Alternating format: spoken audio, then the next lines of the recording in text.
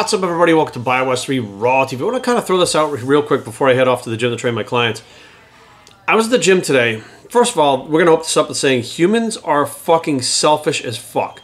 Humans are self-centered, selfish, egotistical, and to a certain point, I feel sociopathic, many of them. Now, I want to address PTSD. Now, I myself have a form of anxiety, PTSD, whatever you want to call it, from being molested as a kid, from seeing the things that I fucking saw when I was on heroin and stuff like that, which, I mean, you do get fucked up from that, right? And also from my cousin being killed, and it's been like 16 years now, or 17 years. Anyways, but bottom line is, and, you know, spending time with Brady absolutely makes everything go away. It makes everything go away. Spending time with Aaron, spending time with Brady. I can sit on that couch and lay there with him, and I will not even remember a single fucking thing that happened to me, not stress out about shit. I would love to take him everywhere with me. I'm traveling, the gym. I would love to do that shit. But I also know that bringing your dog into a human world with human rules is not fair to the fucking dog. And I don't give a fuck what anybody says. A lot of people think, Jerry, they need it. I get it. You need. Have you thought about how that fucking dog feels? I watched a guy come today with a service dog, and he rolls in with the dog, and the dog's like looking around and stuff, and he goes, sit, and the fucking dog sits. He goes, lay, and the dog lays down next to the cable machine, and he looks up at him with his sad look, and looking for, you know, some kind of recognition that he's good, that he's doing something good, right? The guy's doing his push downs, the dog's like looking around at the people, and people, they look at him, but they can't pet him, right? Which means that, like, that's how dogs know that they're doing good and that they're loved, is people petting him, paying attention to him. You can't pet him, you can't pay attention to him because he's working, he's a service dog. And then the fucking dog's just sitting there like this, and he looks all paranoid, he looks like shit, and then the guy's done, he goes, okay, up, and the dog stands up, and he looks at him, no recognition. Takes the dog to the other fucking machine, goes sit, dog fucking sits, lay, he lays down, he looks at him. The dog spent about an hour and a half inside the gym, being bossed around, moved around, pushed around, and the look on his fucking face was pure sadness. It wasn't joy. It wasn't enjoyment. It wasn't that he was fucking, you know, being looked at as part of the family. And if this dog really is helping this guy, it's better than a fucking drug. It's better than a family member. It's better than everything. And this guy was treating him like he was property. Like he's like, well, you'll do this, you'll do that. I'll be your master. I don't look at Brady as my dog. I'm not his owner. He's my family. Okay, he is absolutely Aaron and I's fucking family. And I would never put him through what these service dogs go through. I watched another guy, okay, this fucking blew my mind. Got on the plane with a German Shepherd, service dog. Stuck the fucking dog under the seat on the fucking window. Under the seat. Made him get under the seat. The dog was all fucking like this. It was a 5.5 hour flight coming across country. The guy sitting next to him was a pilot. And he talked to the fucking people up front. There was a guy that wanted to switch with the guy that was in an aisle seat or a emergency row that would give the dog plenty of room. The pilot from the plane comes up and says, sir, someone would like to switch with you. Do you want to switch with him? It'll make it easier on the dog. And the guy looked him dead in the eye and said, no, we're settled in now. He's fine.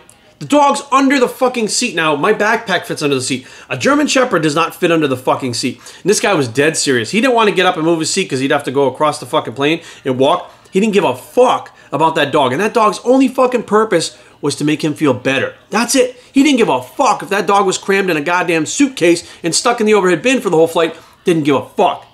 Did not give a fuck. And the pilot actually looked under the seat and he said, sir, yeah, we can't let him stay like that. We're not going to let that. So please switch. And the guy's like, fine. He picks up, and I'm like, he goes, come on. And the dog like fucking commando crawled out from underneath the fucking thing. And meanwhile, the whole time doing this, like scared, looking for reassurance, fucking nothing. And I'm like, this is a reoccurring thing with these dogs. Like, it's, you know, don't get me wrong. I'm sure some people absolutely love these dogs and take care of them like their family members. But so many people out there are fucking entitled, being like, well, I have PTSD, so I get a fucking dog. Listen, I get it. But if you have the dog and he's helping you that much, treat him like it's a fucking living thing. Don't treat it like it's a fucking pillow or a teddy bear or a fucking Xanax or whatever the fuck calms you down. It's a living, breathing fucking thing. Did you ever stop to think that maybe it makes you feel better, but what the fuck that animal goes through on a daily fucking basis? How scared it is? How it's out in the open and the only person it can talk to and touch and let pet is you? Animals fucking crave attention. They want to be around people in general, not just you. Your dog doesn't just want to be around you. It wants to be around other fucking dogs. It wants to be around other fucking people. It's wrong. And maybe this is a turning point for me where I've always loved my dogs. I've always taken care of my dogs. I had literally like $12 in my fucking account one time, and it was me, Bruno, and Nico. Me and the 2 dogs. And I literally went and bought fucking ramen noodles and tuna that I think it came out to about $4, so I could buy the bag of food for both of them so they would have enough food to eat. So I think the whole meal for me was like $1 or two and change, where their meal was like $8 or something for the bag of food. Like, I chose to get them their food and suffer rather than them. But these people, they look at the dog, they don't give a fuck. They act like they're entitled, like the fucking dog should be living for them. Now, granted, dogs pretty much live for their humans. That's what they do.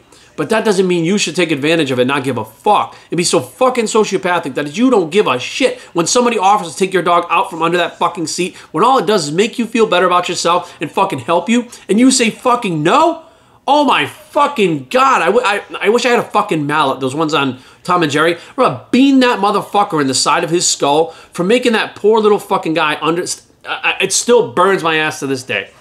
And it's different when I see people service dog and say, oh, he's so cute. Can I pet him? Yes. Okay, we get down on my hands and knees, pet him, rub his head. The dog is happy. It's happy around the human that, is with him. That's cool. But I'm seeing so many of these fucking dogs look absolutely miserable, and they're trying so hard. They're trying so hard to do a good job. And please, they're human. And I don't know. Well, people that, Jerry, that's how they have to be treated. No. Fuck you. That's not how they have to be treated. Okay? These fucking people that have problems with the PTSD and shit think that they're fucking should do this. This is the way it should be. This is the way it has to be. No, it's not. I've seen plenty of people out there with PTSD that treat their fucking dogs like their family. Okay, so don't give me this fucking shit about that's the way it has to be. Fuck that. You're a heartless motherfucker if you stick that dog under the fucking seat for a 5.5-hour flight and not give a fuck. That's my opinion, and I'll fucking stick it to it. Biowesterntraining@gmail.com. Leave comments down below, but don't fight. www.biowesterntraining.com is a blog. It's to love your fucking dog like it's a family member by myself. And we're out.